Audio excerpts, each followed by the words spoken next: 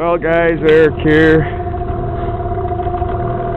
back out on the river and checking my second float down here. Sees I got a catch. It looks like he flipped over, and my God, I got me a mink.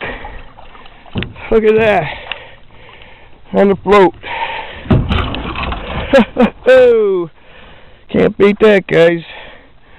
Nice little mink. There's that beaver house I was at the other day. Well, there's a better close-up of it. And then I'm heading down that way with my other floats. So we'll see what we got down there. A couple, 3 beaver sets. So we'll find out and I'll get back to you. Later, guys. Well, guys, I had to bust ice to get in again today. And lo and behold, I got me one tiny little beaver. Well, now, let's see here.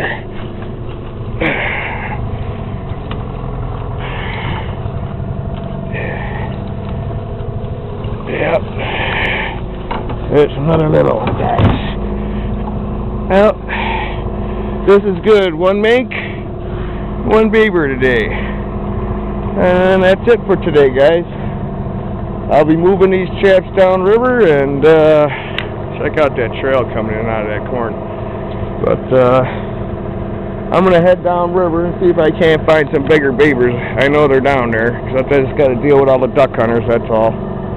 Hopefully they don't wreck all my sets, but we'll see what happens. Alright guys, talk to you later.